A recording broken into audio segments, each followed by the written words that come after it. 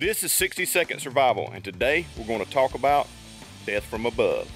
So when you're out exploring the woods or just being outside in general, there's a few things that you need to be aware of. There's all sorts of dangers. There's animals, snakes, but also there's danger from above. We like to call them widow makers.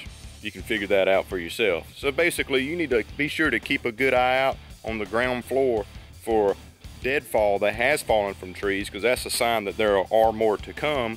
But also that's not always the case. Sometimes it hasn't fallen yet. Be sure to keep your eyes out up above, watch trees, see if there's any trees that are broken and leaning onto others and they're caught but not yet fallen all the way.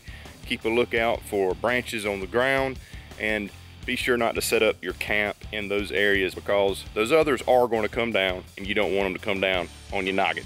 If you enjoyed this video, be sure to like and comment down below, share with your friends, and I'll see you next time with another 60-second survival video.